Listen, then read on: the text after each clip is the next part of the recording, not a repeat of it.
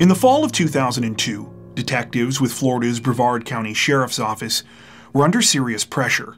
For more than 2 years, they had been haunted by the brutal killing of a local young woman, one whose murder they initially believed they had solved, only for the case to slip through their fingers in the most frustrating way imaginable. Since then, police had faced mounting questions from both the victim's family and the broader public, who understandably wanted to know what had become of the investigation. Unfortunately, the truth was, there wasn't much to report. They had a suspect, but behind the scenes their hands were tied. Worst of all, this suspect seemed to know it. Just when it appeared like all hope might be lost, though, detectives stumbled across something that would change everything. In a twist of pure poetic justice, their suspect was about to be caught by a surprise witness that he never saw coming.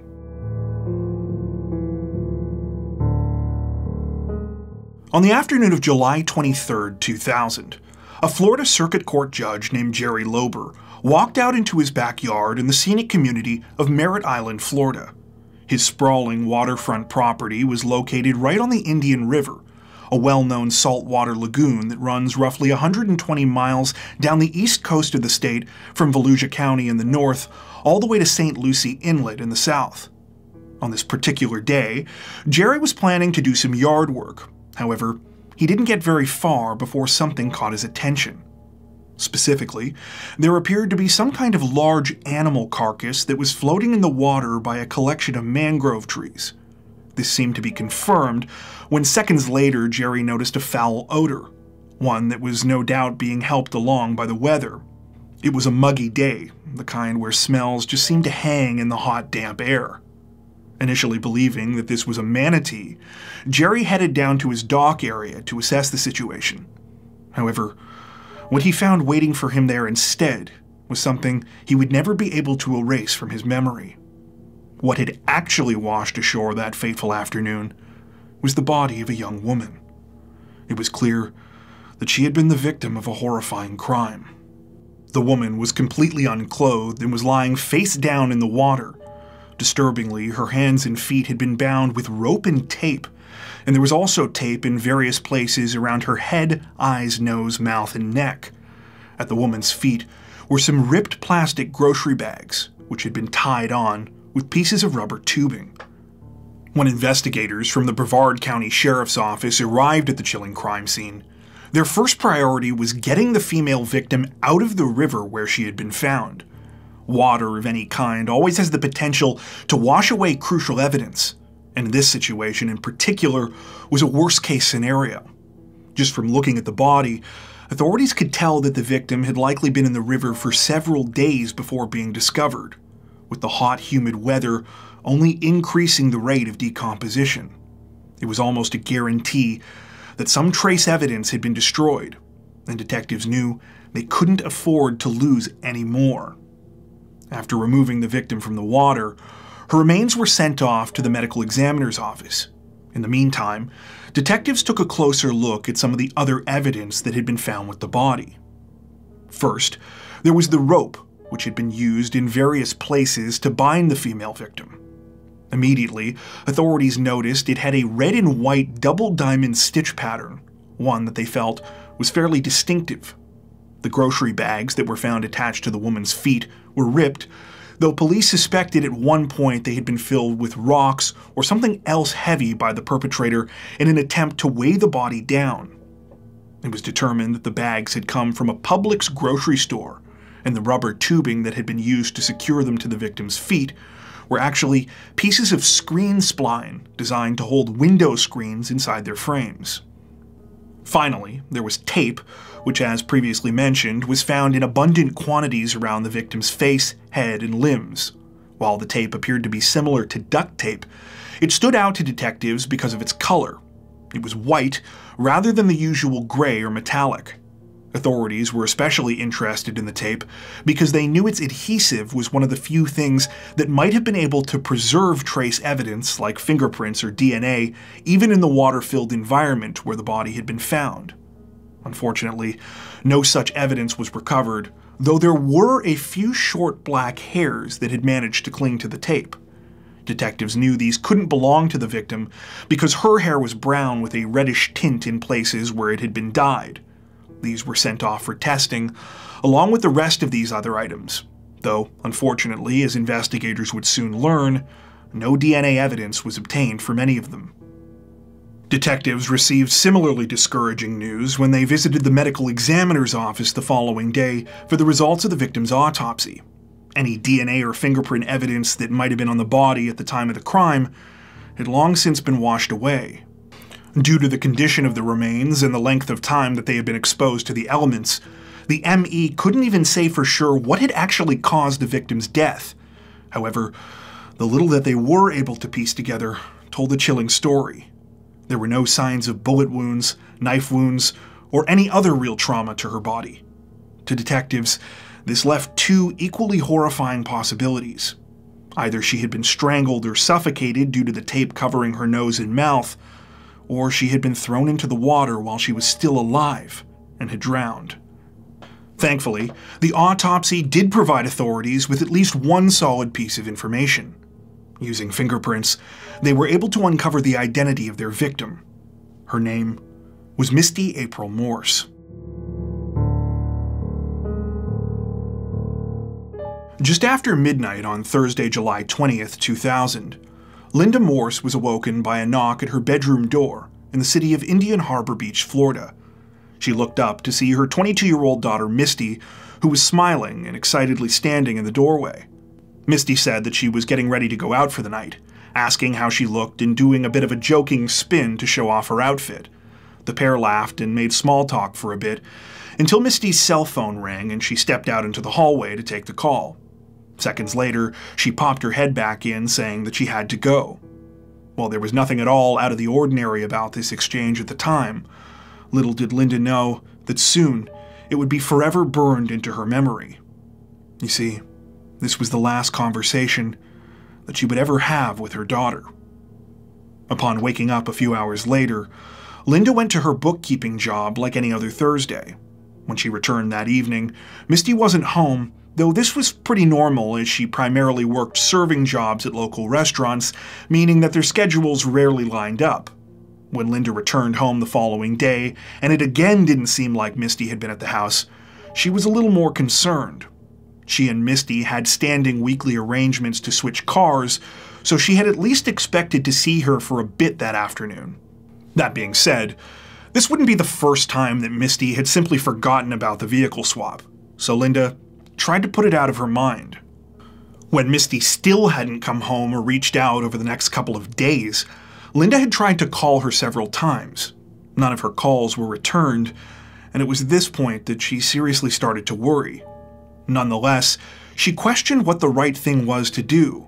You see, while it was strange for Misty to remain out of contact for this long, it wasn't that unusual for her to stay with friends for a few days at a time. Even though she lived with her, Linda also knew that her daughter was an adult, one who valued her independence and generally didn't like the feeling of being checked up on. Linda had lived in this agonizing sort of state of worried paralysis until July 24th, when she decided she needed to reach out to police. Before she could, however, she heard a knock at her front door. When she opened up and saw detectives from the Brevard County Sheriff's Office, she realized that her worst nightmare was coming true. Before they could tell her anything, Linda said, "It's her, isn't it?" Despite fearing the worst, understandably, Linda was still completely unprepared to learn the truth about what had happened to Misty. The horrifying details shook her to her core.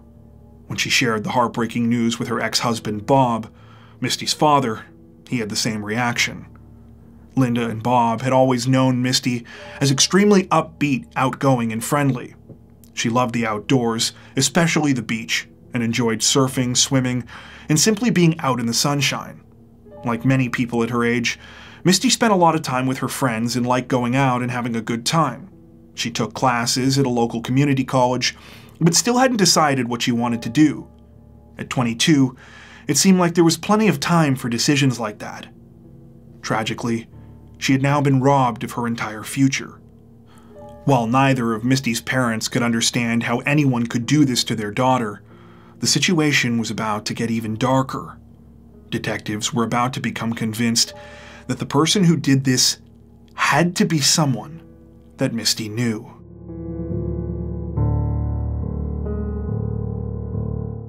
After vowing to help investigators in whatever way she could, Linda Morse allowed detectives with the Brevard County Sheriff's Office to conduct a thorough search of her home.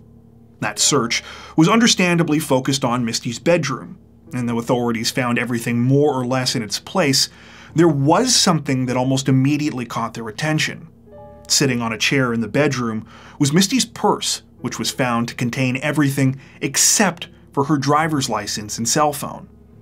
The discovery suggested two things to detectives.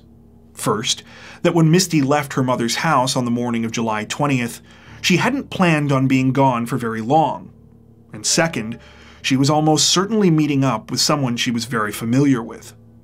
Investigators were even more confident in this theory when they conducted a detailed interview with Linda about the last time she had spoken with Misty. It was during this conversation that she mentioned the brief phone call her daughter received while they were together right before she left the house. When detectives pulled Misty's cell phone records, they learned that there had actually been 2 calls made to her cell phone that night. The first call had come in shortly before midnight and had gone on for a few minutes. Then there had been a short gap of time before the second one. Since this call had only lasted a few seconds, police concluded it was the one Misty had received while she was speaking with her mother. Unfortunately, most phone records from 20 years ago didn't contain as much information as they do today, and in this case, investigators were left with particularly little. There was no data available about where the calls had been placed from, and authorities weren't even able to obtain the number of the person who had made them. Still, based on the timing and the duration of the calls, detectives theorized that they had both been made by the same person. That person had made plans with Misty and then had likely called again to say that they were there to pick her up. Since these 2 calls were also the last ones that had been picked up on Misty's phone, detectives believed that whoever was behind them was their suspect. As much as all of this seemed to fit together from a logical standpoint, authorities knew that they would need more if they actually had a hope of catching Misty's killer. Luckily, it was at this point that they started piecing a few things together. It began when detectives were reviewing evidence photos and they once again started focusing in on the rope that had been found with Misty's body. After doing a bit of research, they realized that their initial instincts had been correct. This was a fairly specific type of rope, one that was normally used in sailing. Exploring this idea further, authorities started to notice a theme. That white tape that they previously thought was duct tape, it turned out to be sail tape, used for temporarily repairing sails and canvas aboard boats. Then there were the knots that the killer had tied in the rope and the screen spline. Police learned that one of them in particular was commonly taught to members of the U.S. Coast Guard and the Navy. Based on this, plus the fact that they knew Misty had been thrown into the water by her killer, detectives concluded that their suspect likely had a nautical background and may have served in the military. Finally, they had something to go on. The discovery couldn't have come at a better time either, as authorities were now preparing to take a closer look at the people in Misty's life. After finally uncovering a few details that they felt might be able to point them towards a suspect, detectives with the Brevard County Sheriff's Office went back to speak with Misty Morse's family. In particular, authorities wanted to know about any romantic relationship she might have had in the lead-up to her death. Almost immediately, 2 names rose to the top of the list: Teddy Underwood and Bobby Cooper. Teddy Underwood was the brother of a friend that Misty worked with, and someone who she had been seeing casually in the weeks before her murder. Authorities became interested in him after running a background check and discovering that he had quite the criminal history. In addition to multiple felony arrests, he had convictions for felony burglary and sexual battery. Bobby Cooper, on the other hand, stood out specifically because of the information that Misty's family had provided. They said that the pair had gone on one date and that Bobby was really interested in Misty, but that she didn't have the same feelings. Misty had told multiple people that despite this, Bobby appeared to be in denial and didn't really want to accept that things weren't going to work out between them. Teddy was the first of the two to be brought in for questioning, in part due to his criminal history. Though almost immediately, things didn't go the way authorities anticipated. Given Teddy's reputation as a bit of a tough guy, they expected it to be a difficult interview. However, he was extremely open with detectives from the start and seemed genuinely interested in helping. Teddy explained that he had been seeing Misty around the time of her death, but that it hadn't been anything super serious. He also agreed to provide a DNA sample, which detectives asked for more as a sign of his willingness to cooperate than anything, since they didn't actually have anything to compare it to. Did she always pick you up, or did you ever drive over there? I used my mother's car a few times. Whose car was in front of your house? The little blue Civic, that's my sister's car. Had you guys talked about a future together? Sort of. Not really nothing too crazy, because she knows I'm not, trying to get married and nothing like that. We were a lot of even down to the basic stuff. Just for the record, you provided us with 2 swabs, okay? Yes. One on each side of your mouth, Yes. each side of your mouth. Yes. And that was done of your own free will? Yes. Okay. You understand that's for DNA purposes? Yes. While detectives initially considered the possibility that Teddy's friendly and helpful demeanor was a deliberate tactic to throw them off, the longer they talked to him, the less likely this seemed. Any remaining suspicions they had about him were tossed out when Teddy agreed to let investigators search his apartment, where they didn't find anything connecting him to the crime. Teddy also didn't have any kind of military record, and he didn't appear to have access to a boat. Bobby Cooper, on the other hand, did have access to a boat. In fact, this was one of the first things that authorities noticed when they went onto his property to ask him some questions. During their interview, Bobby was fairly upfront about his romantic feelings towards Misty, and the fact that she had made excuses not to see him again after their date. He characterized this as no big deal, though, and said that he had gone on trying to reach her for some time before hearing the horrifying news that Misty had been murdered. How long have you known Misty? Almost 2 weeks. And when was the last time you were at a house? Tuesday. I went and had a couple drinks, and then we ended up coming back out here and watching a movie. Okay. And you called her? Yes. Called her cell phone every day from then on out until I heard yesterday. Every day until when? Until yesterday. Got off work early and I got a phone call from our friend Randy. He told me what had happened. He told me that they had found her floating in the river. It was obvious to detectives that Bobby was emotional about what had happened, though they wondered if maybe he hadn't been quite as cool about being blown off by Misty as he had claimed. Their suspicions were raised even further when, seemingly out of nowhere, Bobby made a startling admission. He had Misty's driver's license, one of the 2 items that police discovered missing from her bedroom. Bobby proceeded to pull out the driver's license and hand it over to investigators right during the middle of their conversation. He explained that it had been in his possession since the night of he and Misty's first date. She didn't have any pockets in her outfit, so she gave it to him for safekeeping and had simply forgotten to take it back. Understandably, detectives weren't sure if they believed this story, so once again, they asked to conduct a home search. Bobby agreed, but just like they had with Teddy, investigators came up empty. Yes, Bobby did have access to a boat, but none of the other items linked to the crime were found inside. He also didn't have any kind of military background. Just as police were getting ready to leave Bobby's house, though, he stopped them for a second and said that he had remembered something that might be of interest to them. He said that on their date, Misty had mentioned having an ex-boyfriend who she claimed had been violent with her in the past. Bobby said he couldn't remember the guy's name, but one detail definitely stuck out to him. He was pretty sure the guy had been a Navy SEAL.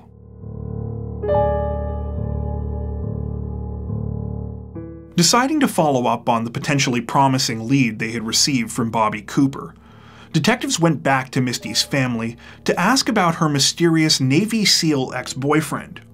Immediately, Misty's mother, Linda, knew exactly who they were talking about. The man's name was Brent Huck. Brent and Misty had previously been in a long-term relationship, one that Linda said had definitely been rocky, especially because Brent could be pretty possessive.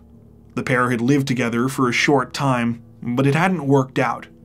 The reason Linda hadn't brought Brent's name up before was because he and Misty's relationship had ended more than a year prior, and as far as she knew, they hadn't been in contact since. When investigators started looking into Brent Huck, they quickly uncovered information that set off red flags. While it turned out that Brent had been lying about being a Navy SEAL, in fact, he hadn't even passed the swim test, he had been in the Navy. His current job also stuck out to detectives. He was a charter boat captain, one who happened to live on Merritt Island, close to where Misty's body had been found. It seemed like Brent was everything that authorities had been looking for. Someone with a military background who lived close to the crime scene and who had access to boats and a familiarity with nautical supplies. When investigators brought Brent in for an interview, they did their best to try and reassure him, attempting to lure him into a false sense of security with the goal of getting him talking. Right now we're kind of at a loss. We're grasping at straws, trying to get any information we can on Misty, and we feel you're probably a pretty good source of what she does and who she hangs out with and this kind of stuff. You're not in any trouble, you're not under arrest, you're free to leave at any time you want. Oh, I'm down there. You're on your free will, so. More than willing to help. That's why my first question was, like, you know, we just appreciate you coming down and filling in the blanks. Okay, that's what we need, is someone who knows her. Their plan turned out to be entirely unnecessary, though, as Brent appeared remarkably indifferent about the news of Misty's brutal death. This was despite the fact that, contrary to what Misty's family believed, the pair had continued to see each other casually after their relationship had ended.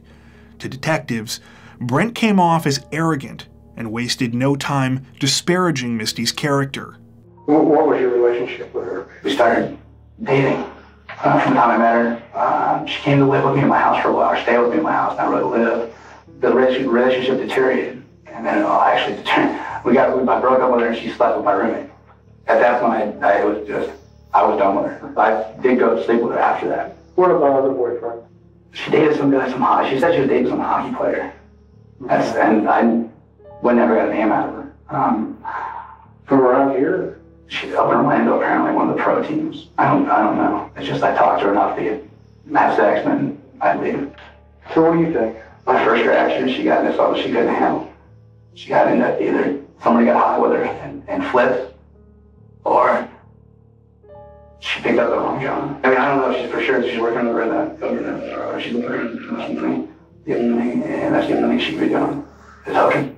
Amidst these rumors and outright lies, though, Brent did let something slip that investigators immediately picked up on. Unbeknownst to him, he admitted that he was the one who had made the final calls to Misty's cell phone, right before her disappearance.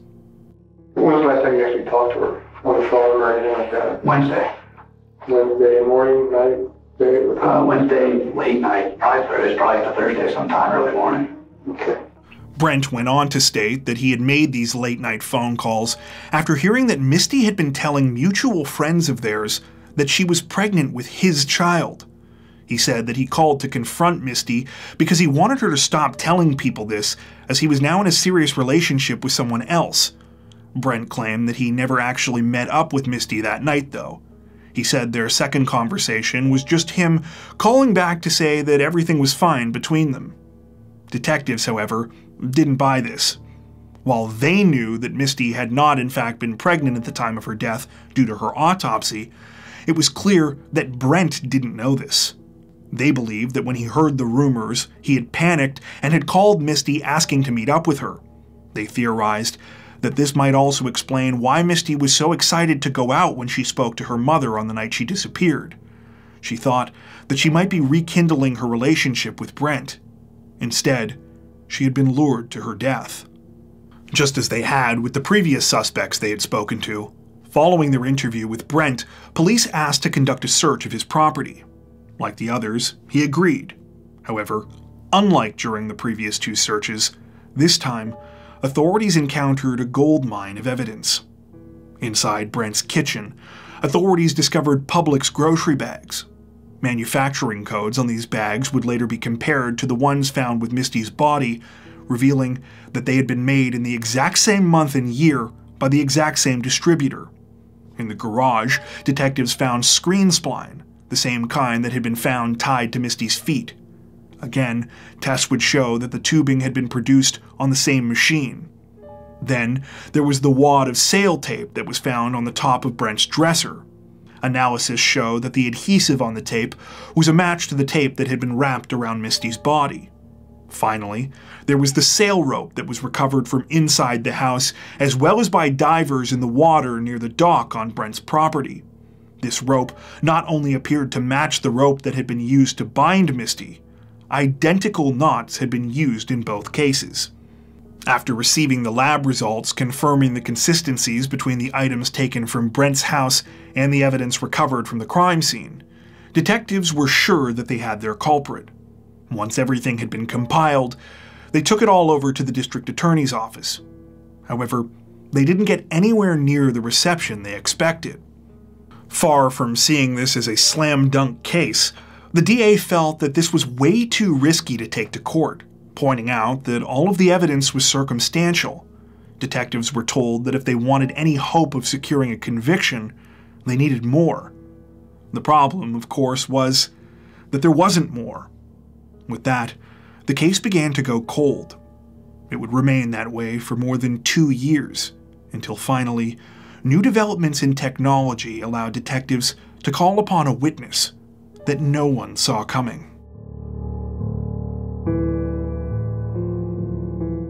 With their case deemed too weak to take to court, detectives had no choice but to go back to the drawing board. Frustratingly, this meant watching with their hands tied as their main suspect, Brent Huck, went on with his life as if nothing had happened. Eventually, news of this lull in the investigation made its way back to Misty's family, as well as the broader public at large, who were more or less left in the dark about what was going on. Still, it was clear to anyone paying attention that the situation wasn't good. Newspaper headlines had gone from stating that an arrest could come any time in the weeks after the murder, to almost a year later talking about hiccups and challenges in the investigation. In the meantime, Misty's family did what they could to keep the investigation in the public eye, in the hopes of procuring new leads. In a particularly heartbreaking appeal for information published as a letter to the editor in a local paper, Linda wrote in part, quote, "Misty hated to be cold. Most of all, she hated to be cold and wet. She was left in the river." Behind the scenes, though, detectives hadn't given up. They were pursuing every avenue they could think of to try and uncover their smoking gun, even if it seemed far-fetched. As it turned out, it would be one of these apparent long shots that would finally pay off when, in the fall of 2002, they received a call from a lab in Davis, California, called QuestGen Forensics. Now, in order to understand what this call was about, first I have to admit that I wasn't telling you everything before when I said that there was no other evidence that detectives had. Okay, so do you remember those dark hairs that I mentioned a little while earlier that were found on the sail tape at the crime scene? It turned out that they were dog hairs, something which investigators had actually been able to figure out pretty quickly. That being said, there were 2 reasons that this evidence hadn't been super helpful to police at the time that it was initially found, both of which had to do with the limits of DNA technology back in the year 2000. For starters, while animal DNA could be tested, there just wasn't a huge database of samples to compare it against. This is apparently important because without large data samples, it's hard to say what the distinguishing features are that might identify an individual when compared to a larger group. So sure, you could have DNA from this one golden retriever, but without having information about other dogs or even other golden retrievers, it's sort of hard to say, yes, this DNA had to come from this individual. Or at least that's how I understand it based on everything I've read. Okay, so that's the first part. The second challenge was the fact that none of the hairs police found had the root attached, which is where the bulk of usable DNA generally comes from for comparison purposes. Now, there is another technique which uses mitochondrial DNA, but it's a little more complicated, and suffice it to say that if regular dog DNA comparisons were a rarity in 2000, dog DNA comparisons using mitochondrial DNA weren't being done at all. However, as we all know, technology has a way of moving extremely quickly, So much so that by the time detectives on the Misty Morse case were re-examining evidence just 2 years later, these techniques were starting to be used in forensics. In particular, there had been a case out of California by this point where a man had been convicted of killing a 7-year-old girl based in large part on dog hairs found in his dryer's lint trap. When detectives heard about this case, they reached out to the lab that had assisted with this investigation. That lab was QuestGen Forensics. QuestGen was able to take the hairs found with Misty's body and show that they had come from Brent Huck's dog, a German Shepherd Rottweiler mix named Chiba. There was one final bit of poetic justice, though. Misty had bought Chiba for Brent as a gift when they were still together, and now it was Chiba who would be the key to solving her murder. On October 23, 2002, Brent Huck was arrested and charged with Misty's murder. At trial, prosecutors argued that Brent had killed Misty after believing that she was pregnant and fearing that this would mess up his new relationship. As a result, he chillingly lured her to her death under the guise of getting back together. To make their case, they used all of the previous circumstantial evidence that detectives had collected, as well as the DNA match from Chiba's hairs. In May of 2003, Brent Huck was convicted of first-degree felony murder as well as felony kidnapping, and was given 2 consecutive life sentences. At the time of this recording, he remains incarcerated at Florida's Apalachee Correctional Institution.